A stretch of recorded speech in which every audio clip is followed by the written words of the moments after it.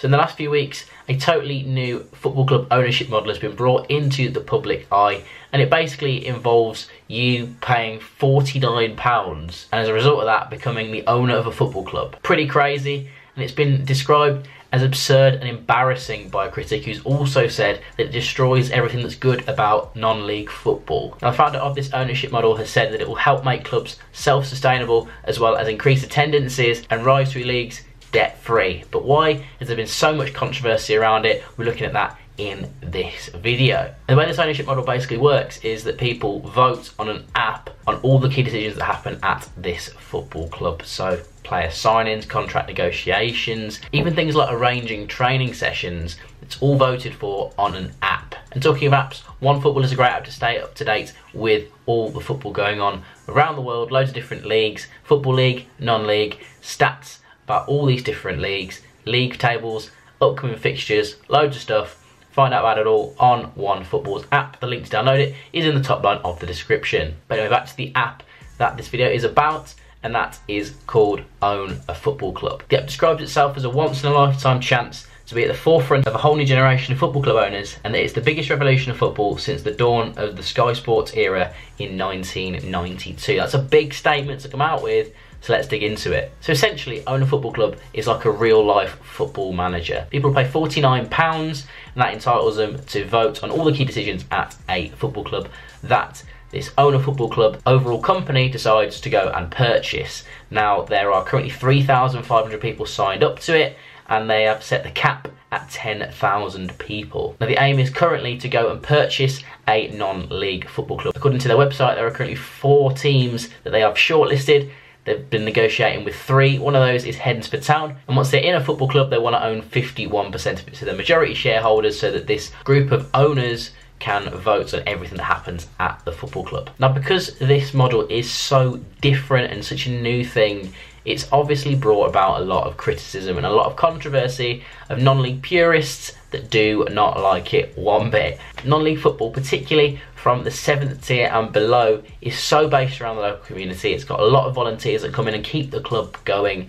It's got local businesses that help sponsor things, and basically just it's all about the local community. And it's this local community that creates a really warm spirit around these non-league grounds. And the founder of Own a Football Club, Stuart Harvey, has come out and said that a lot of non-league clubs are trying to raise capital from the same sponsors, the same small community, and they get into crowds of 200 to 300. It's not a way to run a football club. Do fans want their team to bob along or nearly get relegated, or do they have dreams and ambitions? When we spoke to people, we realised they wanted more fans in the ground. They want to be successful. If they want that, then they have to do something different than what they are doing. There are a few fans who will be cynical, but would you rather watch football with 500 people or 2,000 people, where there's a positive mood around the football club? And while all of these owners from Own a Football Club are a big community of 3,500 people currently, potentially 10,000, it's a totally different type of community. It's an online community made up of people from all around the world.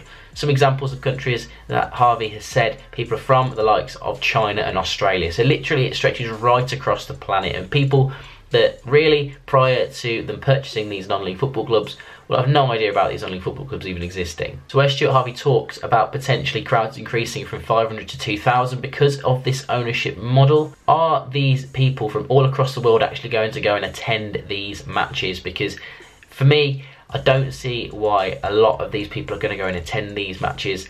Just because you paid £49 to become an owner of a football club, are you going to potentially spend thousands of pounds travelling to go and watch this team, even once in real life, let alone on a regular basis? And regardless of who this football club is that they do eventually go and purchase, the people that go to those matches of that team on a regular basis could become alienated by this whole situation potentially, and that could cause them to not turn up to matches potentially, which could see the crowds drop rather than increase. So yeah, I am a bit sceptical about the point about crowds increasing. Now, they could increase if the team is successful on the pitch and rises through the leagues, but that's going to happen regardless of the ownership model, regardless of what the community think, regardless of whether the hardcore fans are going to stay involved or it's going to keep the community involved. Is this ownership model going to actually help a non-league football club rise up through the leagues and be successful over a long period of time. On the ownership model overall, Harvey has actually come out and said that he thinks that the chairman's role in football is outdated. I believe a community of like-minded football people can make a rational and calculated decision better than the chairman. The owners are making the final decision. They are replacing the chairman. All we are doing is applying common sense, simple mathematics, statistics into running a football club. In the ideal world, having democracy amongst a set of football fans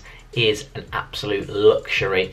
To have a set of fans, potentially 3,500 people, voting on key decisions such as player signings, contract negotiations, planning training sessions, and much more. Are these people going to have enough knowledge to actually have a well-informed decision on these topics? So, for example, if a chairman at a football club or a set of directors are going to vote on something, it will be made absolutely paramount that they are aware of every part of what they're going to be voting on. So this is going to be a small number of people, and the chairman or whichever member of staff it is at the football club can spend time making sure that these people that are voting on something that's a really, really important decision for the football club are absolutely 100% aware of every benefit and drawback that could potentially happen. With a group of thousands of people, it's going to be a lot harder to communicate all of that information properly and accurately, and every positive and negative mapped out so that everyone can make a completely well-informed decision. It may be possible, but it is difficult to do it in a quick space of time and ensure that everyone is voting for the right reasons. Because while these people have paid £49, they don't have to keep themselves clued in to absolutely every single thing that's going on at the football club and spending loads of time invested into this club. They can just go on their app and some key decision can come up. They just vote on it, yes, no, or buy or sell or negotiate the player's contract or not, without having any sort of informed decision. For example, if a contract negotiation is going to be voted on or a new player signed is going to be voted on, these need to be voted on based on people actually seeing these players play, deciding whether they are a benefit to the football club. And that's done usually by a chairman or a manager or a set of directors or a scout, people who have a lot of knowledge of this player. Do these 3,500 people that are going to be voting on things have enough knowledge on a specific player that the club wants to sign to actually vote on it? For example, if it comes down to a choice between an experienced player that's been in the Football League before that all these people actually know about, or some unheard of player that's going to come from a lower league that is really overall in the long term going to be more of a benefit to the football club than the experienced player who's past his sell-by date and is just dropping down through the leagues. And with this young player from a lower league actually being better in terms of ability currently than this experienced player, the manager, for example, might have made his mind up on which player he would much prefer, but the owners might vote differently because they don't know who this new player is. And that's where it comes down to the actual politics of how much of a say the manager will have on the players that are signed. Because in a normal football club, the manager usually has a big say on what players are signed, but having to wait until 3,500 people potentially have to vote on whether a player should be signed or not, that's going to make things a little bit awkward. Depending on what club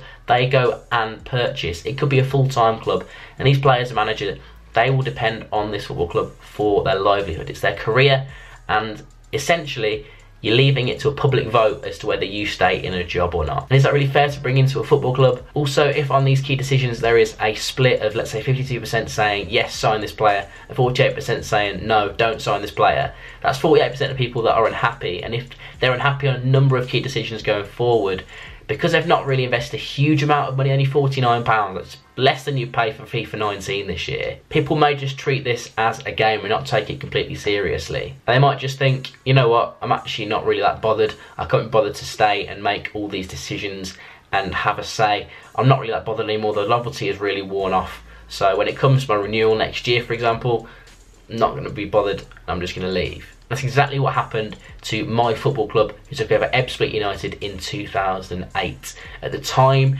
there were 32,000 people signed up when they bought Ebbsfleet, and it's pretty much an exact same sort of model as to what's going on with Owner Football Club. However, this is back in a time where technology was not as advanced as it is today. This is one of the reasons that Stuart Harvey says that Owner Football Club will work better than My Football Club, because technology has advanced and this mobile phone app is going to be a lot more accessible than what My Football Club was back then in 2008 potentially. Then Owner Football Club has a higher chance of succeeding at what My Football Club failed at, which was retaining the number of owners. Now, my football club very quickly lost a huge amount of owners. Within just over a year, the number had dropped down to 9,000, and heading into the start of the 12-13 season, the number of members had dropped down to just 1,500. And at the time when they eventually decided to hand over the club in the early part of 2013, there were less than 1,000 members, which is a huge drop down from what they started with. And they had to hand the club over with the club losing a huge amount of money, apparently annual losses of around £800,000.